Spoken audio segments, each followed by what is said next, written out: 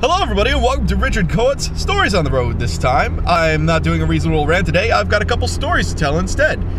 Namely in this video, the story of how I worked at the freaking Super Bowl. Yes, the Super Bowl, look at that.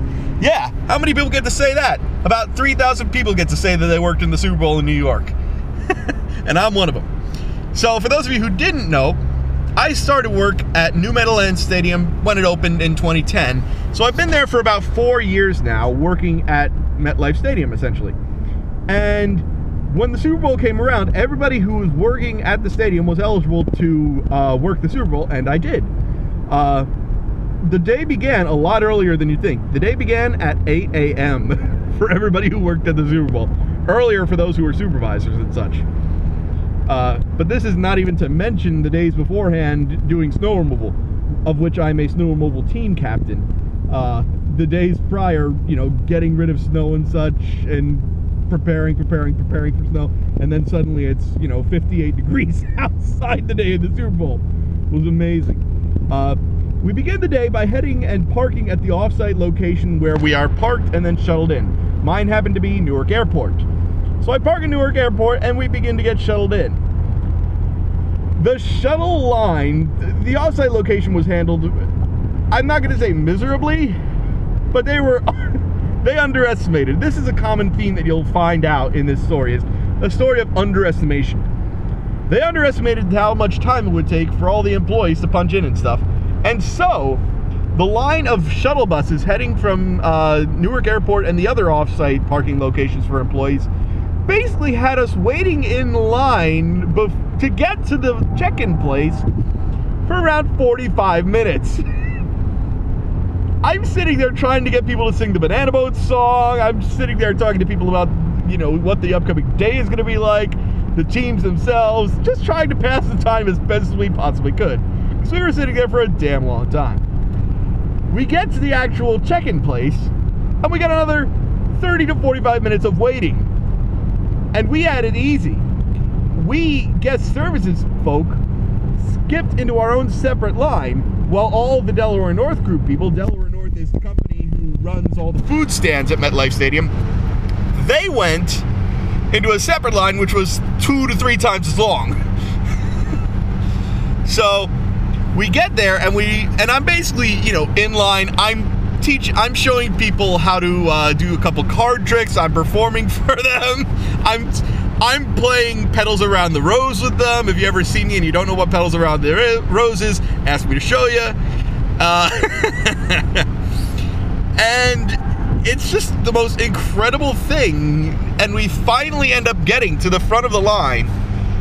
And what happens at the front of the line is we get all this amazing free stuff.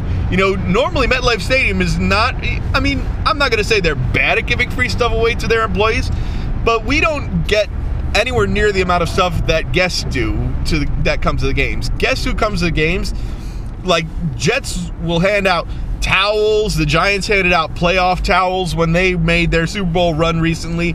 You know, just any number of things are given away at basically 1 out of every 3 or 4 games at MetLife Stadium. We received gloves, hat, earmuffs, our credentials. We received 2 different Super Bowl pins, and a couple other things that I actually can't remember. Oh yes, we got special hand warmers with MetLife Stadium emblazoned all over them. It seems like the silliest thing, but either way, we got so much good stuff that we were, you know, able to wear there for the game and keep. And I love it. It's great. I wonder if I have one of the gloves here. I think I do, but it turns out I don't. Oh well. So, once we get out of checkout, we're basically 2 hours into our shift already. And we get to the stadium. Now here, it's pretty easy. We just go in to our check-in locations at the stadium. We check into the stadium, we punch in, and then we're sitting around for like 3 hours before they open up the, well, not 3 hours, but they open up the gates about an hour after everyone shows up. And we're basically sitting there letting people slowly file in, which I loved that what happened there is that instead of, you know, at a normal NFL game, people will wait until 1 hour before the game to get into the actual stadium from the parking lots. if you ever go to an NFL game, I do not recommend that, because that is exactly what everyone else does, and hence the pileup is massive. At the Super Bowl, everyone filed in evenly throughout the day. It was beautiful. But you know what happened before the game that really made my night absolutely one-of-a-kind unique? I am posted at the SAP gate, the SAP gate. It is a gate that is my regular posting. I'm posted on the plaza level at the escalators. If you ever go to a game at MetLife Stadium, come on over and say hi to me, especially if it's a Giants game, because that's where I'll be. I will be at the plaza escalators for the SAP gate.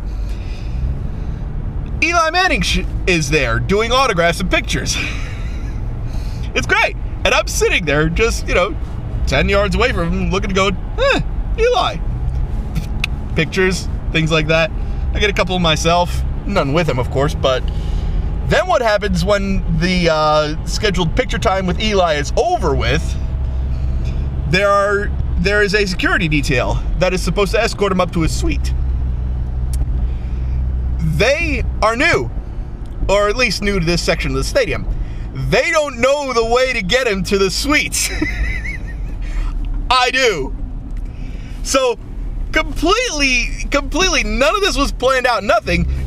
I'm telling this lady who is going to be escorting Eli Manning, yeah, you just go into the guts of the stadium, you go this way until you reach the escalators, and then you go right up, and there it is. And she's like, okay, I can't keep this all in my head, come with us. And to me, this is equivalent to the time when I basically was backstage with Penn Jillette in Las Vegas, in the Monkey Room. I'm sitting there leading the team, escorting Eli Manning, just literally 2-3 feet away from me, saying hi to the fans inside the guts of the stadium and stuff, on his way to the suites. And I mess it up. Not badly at all. I took an equally valid route that just happened to give Eli, like, an extra 20 feet or so into where the public is standing and such. We lead him through, no problem, though nothing happens. But either way, we skip the elevator he was supposed to go up and go to another elevator, an equally valid elevator that goes right up to the suites. That elevator just happens to be in public. Oh well. But the bottom line is, I freaking escorted Eli Manning up to his suites at his brother's third Super Bowl. I am one of 3 people in the world who can say that. 3 people. It's incredible. I love it. So after that happens, I go back downstairs, and the game begins. And I'm sitting there, and normally at my Giants and Jets games, where my post is outside the SAP gate, I get to watch on the screens. They have the outdoor pylons outside the stadiums, which shows the game actually being played as the game is being played for everybody who's outside having a smoke break. They don't show it. They do not show the Super Bowl. I basically sat there trying to hear from fan chatter what was going on during the Super Bowl. I'm like, ah, damn it. But what was great about it was that we had multiple breaks scheduled for the day. And 2 of the breaks, for me, happened during the game. They happened during the very first play of the game. I was on break upstairs on the top of the 100 concourse, and I watched the safety, and with my own eyes, I directly saw it on the field happen. Then the second one, I walk right up to the same place to catch a glimpse of the game. The next play turns out to be the pick 6. What luck, you know? And I'm a Seahawks fan too. My list for my NFL teams, by the way, if you're wondering, goes: I'm a Giants fan first, Seahawks fan second, then I'm a Steelers fan, a Dolphins fan, and a Jets fan as well. In that order. So to me, this was absolutely wonderful. We get to the end of the game, of course, and then it happens. If you read the reports or you were there, you know exactly what happened. The trains. They underestimated by about 50% the amount of people who were going to be taking the trains. The line is the biggest line I've ever seen in my life for anything. It was absolutely astounding how many people were online for the trains, and there were no trains moving. There were simply, hang on a second, I can't see the road. There we go. There were simply no trains moving throughout the entire thing. For an hour and a half or so, I'm sitting there after the game is over, dead tired, sore on my feet. My back hurts, everything hurts, I'm tired, I'm done, I'm exhausted. And there's people coming up to me asking, how the fuck do I get home? And I literally have no answer to them. And I asked my supervisor, because today I want to do an extra good job about things. I want to make sure that I have every single piece of information to me that is available to me. So I asked my supervisor, what are the options for people getting home? And he basically says, they leave the way they came in. That's basically the idea. There are no taxis allowed on site. No taxis. You need to go to Secaucus Junction, the spot where the train runs to, in order to get a taxi. The charter buses, only for the people who came on them. Nobody new was allowed on. So basically, for 2 hours, I'm sitting there having to answer people going, I'm sorry, you're screwed. Not in those words, obviously, but that's basically what I'm saying to people. I'm sorry, you're screwed. Take a seat wherever you'd like. You know, have a smoke. Do whatever. You're screwed. So, that's that. Then, of course, that finally ends. Of course, it doesn't end before I leave. It's still going on, that people are there waiting in line by the thousands when I get the call to punch out and go home. So I punch out, I walk all the way across to where the shuttle is for the employees to get back to our lots. Now let me say again, there are 2 or 3 different locations where people are parked for the employees. One is Newark Airport. Another one is Secaucus Junction. Another one is Manalapan, I believe it was.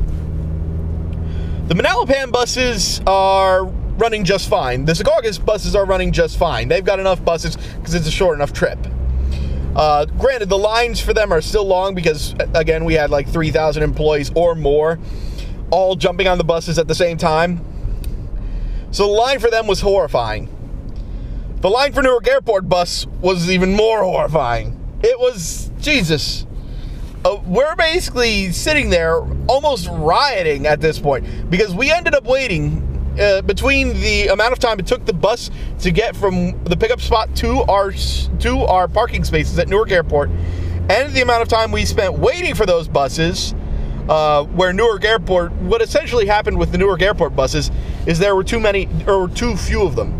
And they underestimated how long it would take to travel between Newark Airport and the stadium.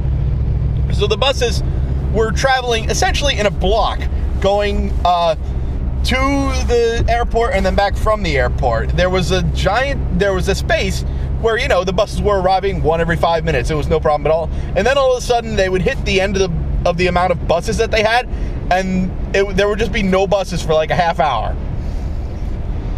So the amount of time total between my punch out and getting to my car was 2 freaking hours. 2 hours. At this point, it's 2 a.m. and I'm only just driving home. I've been there since 8. I left my house at a little before 8 a.m.